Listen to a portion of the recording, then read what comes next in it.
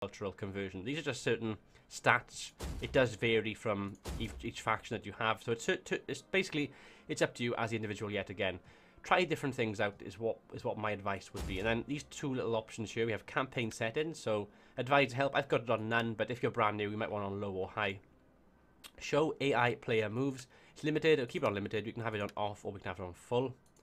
Battle settings. We've got nightmare mode, which is the scare everyone trait to all units. That was the Halloween special, which they released back in Halloween. Battle realism mode. We're going to keep that off for now.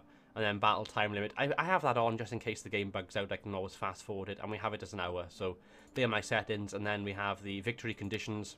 So military victory tells you what you need to get. So basically 90 settlements, either by direct ownership or through client states and military allies. It tells you what settlements or provinces we need to get. So Italy, Magna Graecia, Aquitania, Armenia, Africa, and Britannia.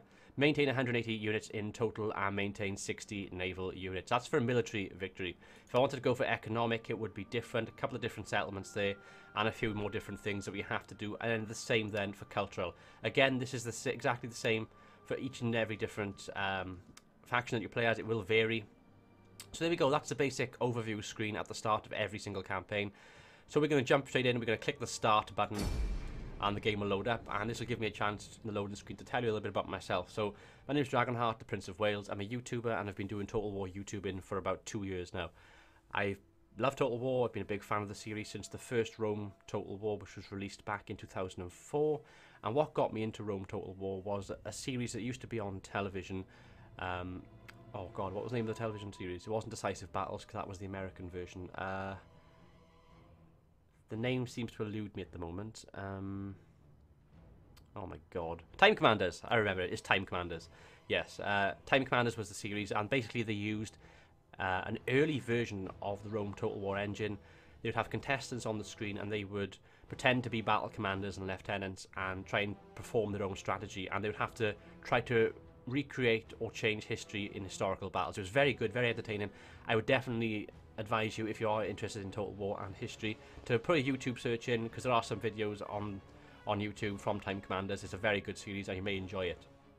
So there we go. I just filled that nice little loading time then with a little bit of backstory about myself and why I love Total War. And I've picked things up over the years with Total War which I feel I can help beginners and help new people, especially with campaigns. You are at war. So here we go. I'm actually going to skip this, okay? Now, you can read that if you want to. Basically, the advisor gives you a little bit of a... Well, basically setting the scene. He tells you a little bit about what happens in the campaign. I turn it off because I don't tend to listen to it. But again, that's up to you if you want to listen to him or not. It's just a few sentences of saying why we are Rome, what has gone wrong, where we are now, that sort of thing, basically. So straight away, on the screen, objective issued. So it tells you then, ascend to my bold undertakings. From humble beginnings come great things. So this happens pretty much on every campaign. What it's telling me is to completely control 2 provinces, either by direct ownership or through client states and military allies. What this will do is it will give me 2,500 denarii. So a nice little mission to begin with. Always worth going for that. So if I click on Rome, as you can see, this is one province. This is Italia. This is what the screen looks like. We own Rome. And we own Neapolis, hence why we can build things. This is what the build screen looks like. If it has a yellow arrow above it, it means it can be upgraded. And if it's got this undeveloped land, it means that we can develop the land and it will give us a brand new build slot to build something new. We don't have Velathri and we don't have Ariminum. They are both in the north and they are both held by the Etruscan League. As you can see on this border, in Rome Total War 2 or Total War Rome 2, yellow indicates us as a nation, home, and red indicates enemy. So just by looking at that, I can see that the Etruscan League are at war with us. Another way to do this is to go on to diplomacy, which is the far end here. If you hover over it, it does come up. You can also press 9 to go onto it for a short key.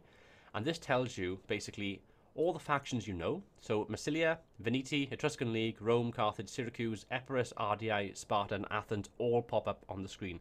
I know all of them. They're all within our reach. If I zoom out, as you can see, the map is much, much bigger. We don't yet know all the rest of the factions because we haven't come across them yet. Now, what we can do on this screen, we can highlight these arrows so we can sort by attitude. So Epirus hates us, the Etruscans hate us, and Carthage hate us. Those are the 3 that don't like us at the moment. But the Etruscan League has 2 swords, and if you hover over it, it shows at war. So we know that we've got to fight the Etruscans straight away off the bat of this campaign. And we know that Carthage and Epirus may end up attacking us eventually in this campaign. So we need to prepare for that. And if we click it again, it'll show us the factions which like us the most. So as it looks like, it's the RDI, Athens and Massilia and Sparta. They all like us. If you hover over, it tells you. So they condemn my cultural aversion because we're a different culture, but that's it. So it's neutral. Athens actually likes us a bit better than them because of military actions against Epirus and trespasses against Epirus. Because Athens doesn't like Epirus that much, anything that I do against Epirus means that Epirus will hate us more, but Athens will like us more. Meaning that getting a trade or an ally out of Athens will become more likely as time goes on. These are all little things you need to work out in the campaign. And as you can see, if you hover over this one back here, it shows us who we are trading with. This is green. It says we're already trading with Syracuse. And projected value is 81. That's 81 denarii per turn. It's worth pointing that out. So there we go. So what we're going to try and do, we're going to try and get something with Athens. So it's probably unlikely that we'll get something on the first turn. How to do this? You just initiate diplomacy. You click on this tab here. Add offer or demand.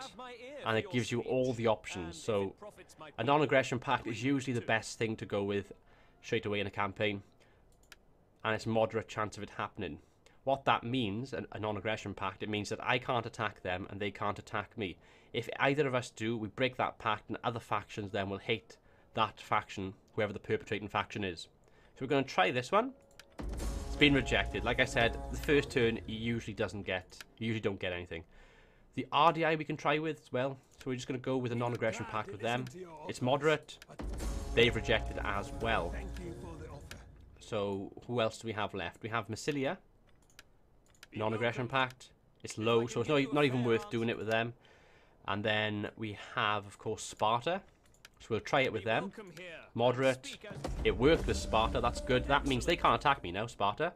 And that means that there might be a good chance of trading with them. Now, the only thing I should say about Sparta is they don't have a port, which means they can't trade. You need to have a trading port, or you need to be landlocked. They're the two kind of requirements. So it comes up red, it means you cannot trade because a sea route is not established in their capital. And Syracuse, we'll try a non-aggression pact. It should work with them, and it did. So there we go. 2 non-aggression pacts straight away, and Syracuse likes us now because of this, so that's good news for me. And I know my south should be relatively safe for the time being with Sparta and Syracuse. That means I can now concentrate on the north and my war against the Etruscan League. So before we get into the whole battle and campaign stuff, I should show you the toggle back here. If you click on the faction emblem, it brings up this screen. That's our emblem, House of Julii, and my faction leader is Lucius Julius Libo, or Libo. This is the summary page. This tells us everything, basically. So, culture, Roman, regions owned 4, treasury is 4,000, capital is, of course, Rome, provinces owned none. That's because we don't own a full province. We share in with the Etruscans and with Syracuse. We need to sort that out in the future. Prosperity is moderate, and then it tells us our imperium level, it's level 2, and that means we can have 4 armies, 2 fleets, we can issue 1 edict, we can have 1 champion, we've already got 1 spy, and we can have 1 dignitary. Agents work differently, but they're also quite similar as well. Basically, they all do the same thing, but slightly differently.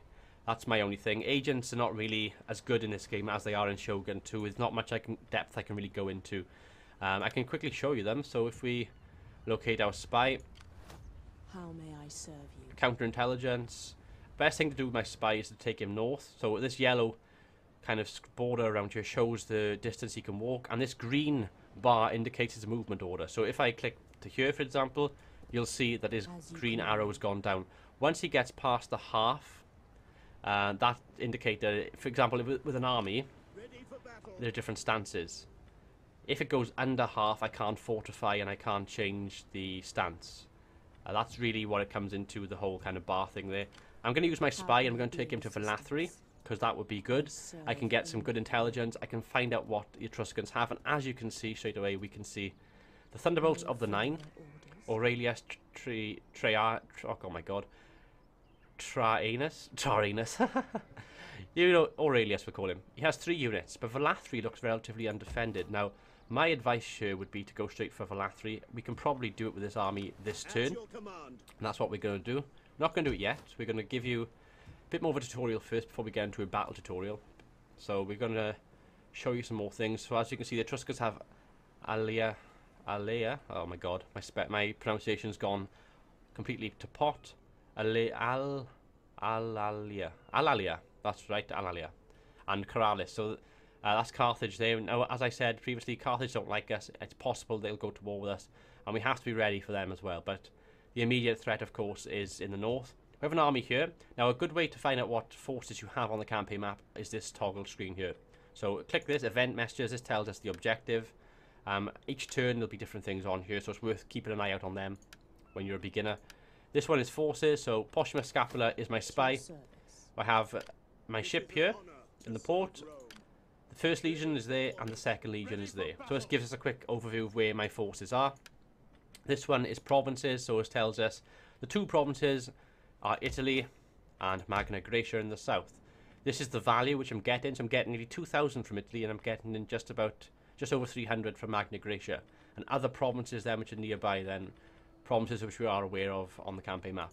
And then finally we have this one here, which is the factions. This tells us again, this is basically another quick way, rather than going to diplomacy, if you just want to quickly check to see who likes you and who doesn't like you, you can go onto this one. You can do the same thing with the toggle, so who hates me there, who likes me there, and so forth. And you can hover over them as well. So it's just a quick way of doing it without actually initiating any kind of diplomacy. That's basically that screen. On the bottom right, that's my current treasury, so I got 4,000 denarii to spend. I'm actually making 2,424 per turn. I currently have 2 food. As long as I'm in the plus with that, as long as I'm above 0, or above -1 I should say, then I'm okay, and that's the year. So it's summertime, and it's 272 BC. There are things there. This one here, if I click on this, it's a strategic overview. You can toggle different things. I understand that a Tiller Total War is going to be very different to this, and there'll be a lot more features along the top. But this shows me faction ownership, so it tells me the red is me, blue is against, white is Carthage. Just the faction colours, basically. This one is diplomatic status, so yellow is me, red don't like me, white and neutral. So at war with them, neutral with everyone else. And then this one is public order. So as you can see, public order is not too good at the moment. That's probably because we are sharing our borders. It's important we take this from the Etruscans as quickly as possible. Region wealth, so Italy, as you can see, Rome, obviously is going to have a lot more wealth than the rest of the Italy. And then finally we have the region growth. So the growth pretty good, it's all green. The greener it is, the better, basically. And that's this strategic overview. Diplomacy I've shown you. Technology is the other big one. So technology, if you click on them, it tells you how many turns. So it will take me 2 turns to get manipular organization. It take 3 to get training reforms. And in the bottom left, if you keep the mouse cursor hovered over it, tells you what it enables. So for training reforms, -2% recruitment cost for all my units in all provinces, and also -2% upkeep cost for all armies. And it enables the building of an auxiliary barracks. That sounds good, so we can go for that. So if I click on it, it'll take 3 turns for that one. It'll take 2 turns for that one, which is 5. And it'll take 2 turns for that one, which is 7. So 7 turns to get to there. This is all, the red ones are all military, so anything to do with war, it will be all of these. So you've got management, you've got tactics, and you've got siege. This is civil, and then that is economy, philosophy, and construction. And that basically enables different things within the individual settlement. So upgrading your farms and stuff like that. This one then is your treasury, so I can have my tax all the way up if I want to, but the public order is going to go terrible. It's going to be menacing, so I'm just going to keep it on normal for the purpose of this. And it tells you then, if I bring it up, of course, I get a lot more money. Bring it down for a lot less. If you get bad public order, it might be worth bringing it down a notch, just for a turn or two to see how things go. This tells me how much my army total is and how much my navy total is, and it tells me the tax effect on the public and the growth. So that's what this screen is. And then objectives, like I showed you on the first screen, these are mini kind of objectives. So this one is, of course, to control the 2 provinces.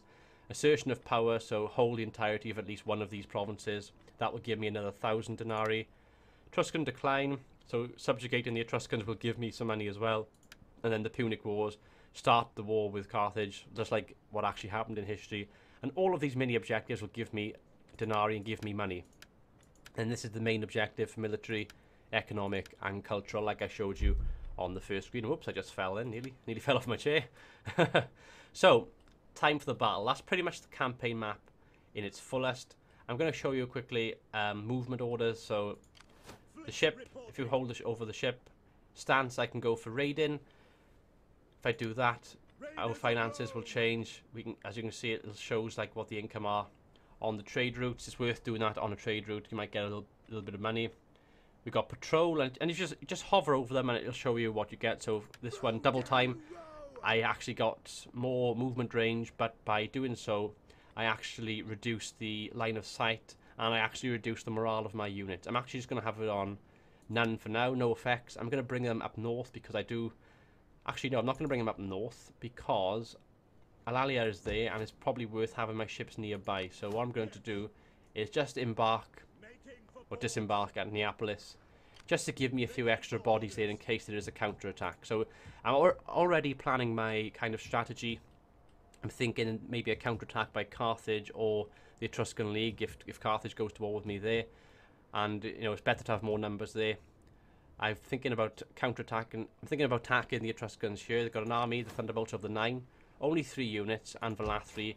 If I click on Valathri, it shows you, if you hover over the little castle, it says 6 units, and it tells you what they are. So, Italian cavalry, Italian spearmen, 2 mobs, 2 levy slingers. Not too much of a problem, very weak force, really. And then the same then with Rome. If I click on my own settlement, as you can see, the same thing. I got levies, plebs, rurari, hastati, and principes. And then Neapolis, because it's a port settlement, I've actually got some garrison of ships. So raiding Hemiolias, I got 2 of them as well. So that's another thing to pick up on. I think that's pretty much it. I can actually spend some money here, so I might actually do that. So probably worth upgrading Rome. So what we're going to do, we're actually going to click on this and develop land, and we're going to click the expand city cursor. And as you can see, the city will grow on the map. One of the new features they added in this game. And now Rome is much bigger. We have a garrison of 9, and we can construct something new on that plot of land. So what we can do, we can get a suburbia that will give us 100 wealth from manufacturing. Consecrated ground, our public order will go up, and Latin culture will go up. That's probably a good one because our public order is -1. We could do with some bonus public order. I could go to a field of Mars to give me a better garrison. However, as you can see, I've already got a field of Mars. So what you've got to do is check what you already have. So there's no point doing that because it'd be a waste. So it's either going to be the public forum, consecrated ground, or suburbia. I'm going to go with consecrated ground to get help with my public order. And I've just spent some money. As you can see, my treasury has gone down to 3,300. The other thing as well, you can spend money on units. To recruit a new unit, you just click on the recruit units tab, and that will recruit them. As you can see, it queues the unit 1 turn to get a hastati, 1 to get rurari, 1 to get a velite, another 1 to get levies, and I can actually get 6 units altogether in 1 turn before the next turn starts. I'm not going to recruit any units there though. I'm going to actually attack them this turn. If you do recruit units, it means you have to stay still on the map for a turn, so be wary of that. You don't want to be recruiting units with a large enemy force nearby, so you need to think about that when you are on the campaign map. You can also hire mercenaries. Click on that. I can't actually get them at the moment, but I can actually get mercenary Italian spearmen, and if you hover over them on the left hand side, it tells you all the different stats. So 160, that's the money you will have to pay every turn once this unit is out. So bear in mind, 160 will come off of my treasury each turn. Experience, once that goes up, they get a chevron. Chevron will increase little things like attack damage, weapon damage, stuff like that. 160, that's the amount of men this unit has, and that's the amount of men they currently have in a full unit. And then it tells you all the different stats. And also then it has some of the traits. So they are disciplined, they have formation attack, and they can hide in forests. So it's worth knowing stuff like that if you're going to fight in forests or in the snow and stuff like that. So what we're going to do, click on the unit, make sure they're all selected, and we're actually going to issue an attack order on this army here. Release, and the army attacks. They've actually ran away. They don't wish to fight me. That's fine, I don't mind this. But as you can see, we have enough turn movement range to actually get to Valathri. So I'm just going to click on Valathri. And there we go. I can auto-resolve this battle. And it's probably worth auto-resolving the battle because they have mobs, slingers, Italian spearmen, and cavalry. But I'm going to fight this battle for the purpose of this tutorial. So I'm going to click the assault. I should warn you that there are some other things on here. We can encircle them, and that means that we will basically hold out attacking for a turn. We can auto-resolve, we can assault, and we can actually break the siege if we don't want to fight them as well. We're going to attack, of course, so we'll click the assault button. And there we go. It will load up. Also, you might have noticed there's a red skull above me then on the campaign map. That's attrition. When you're in enemy territory, that attrition will be on, especially in the winter. So you must be wary of that. Basically, attrition means that you will lose a certain percentage of men each turn. So, something to keep your eye on. This map here shows you what the battlefield looks like. They've actually sallied out to fight me on the field. So we're not going to have a siege battle. We're actually going to have a field battle. Now, I have quite a lot of missile troops, and they have very lightly armoured troops. So it's worth throwing them in first. I'm already thinking about my tactics. It's totally up to you what tactics you find useful. I've actually gone from rain to dry because I'm going to be using missile troops. I want them to be as effective as possible. As you can see, effects, no adverse effects, so that's good. And there we go. This is the battle map. So we click start battle, but before we do, I'm just going to quickly show you my unit. So we can use the mouse wheel to scroll in close to see what they look like. And there we go. That's what they look like. We can click the N button, and that zooms in like so. And if we hold down the mouse wheel, we can drag it along and zoom in like so. That's what the N button does. We can actually click the K button, and that turns all the things off. So if you want to make machinimas, it's worth doing that because you can then see all your units without having all the information on the screen. Press K again to bring it back on. If you click on a unit and hit the insert button, it gives you unit cam, and of course you can press the space bar to toggle manual control and press page up and down then to toggle between each individual man in this unit. That's what that does. And just click then to zoom in and zoom out. Always good to use when you're using machinimas. Probably worth doing that in smaller battles like this. And of course there are other things you can do. So for example, I'm going to click my 4 units of Astarte. This unit of Astarte incidentally has a giant eye above it. That means he's hidden. So he's over here, as you can see. Where is he? There he is. It's showing that his unit can't be seen. So once they start the battle, the enemy can't see me. I can actually see the enemy from here as well. There they are. They're over there. They're not hidden. So you can see them. You can also see them on the tactical map. Like so, if you click on the tactical map, just like the strategic map on the campaign, you have the tactical map. You can issue move orders.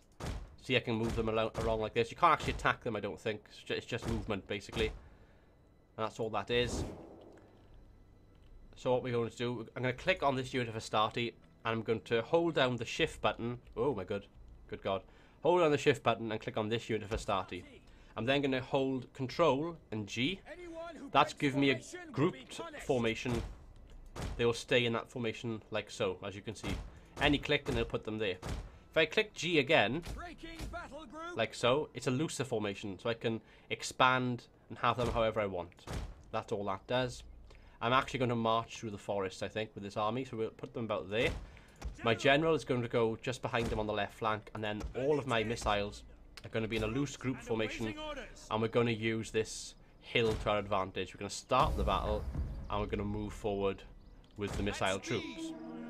Meanwhile, my melee troops, can push forward, and my general can push to the left flank. So I'm thinking about outflanking.